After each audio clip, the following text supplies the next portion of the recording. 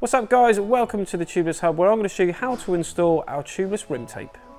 Our tubeless rim tape comes in multiple sizes, as do your rims, and to find out the width of your rim, either check on the rim itself where it will be printed on there or have a look at the manufacturer's website. This wheel is 30mm, so I'm going to select the 30mm rim tape. So first things first, we need to remove so we remove the valve cap, undo the valve inside and remove every bit.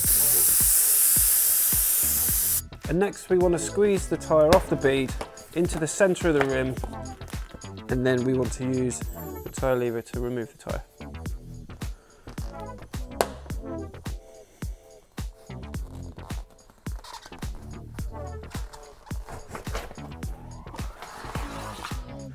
Now we're going to remove the inner tube.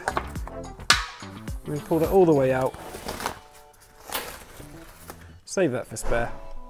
Next up, remove the tyre, and then we want to remove this rim tape by simply pulling it out to the side, all the way around the rim.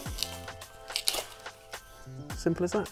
I've just removed this stock rim tape and there is no adhesive on there, but we're still going to use the glue and sealant remover to make sure that the surface of the rim is clean for our tape to stick. So now I'm going to leave it for a few moments, and then I'm going to use a microfiber cloth to wipe it away. So we've got our 30mm rim tape for our 30mm rim, and what we're going to do is we're going to find the valve hole, and this is where we're going to start with our fingers. We're going to work our way round a quarter of the way, and this is where we're going to start taping. We're going to go around 1.5 times, and then we're going to cut it at a 45-degree angle. And we're going to press down with our thumb, and to get the tape firmly into the rim itself, you may need to give it a little bit of a wiggle, and once you've done about 30 or so centimetres, that's when you want to roll your finger down, just making sure you remove all the air bubbles.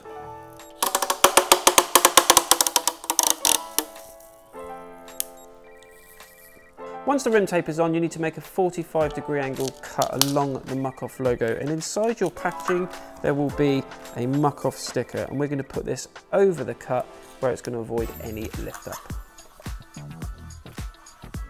Now our rim tape and sticker has been installed, it's time to make a small piercing at the valve hole where we're going to install one of our tubeless valves. And for more information on how to fit a tubeless valve, please visit our website. And that is how you install our tubeless rim tape.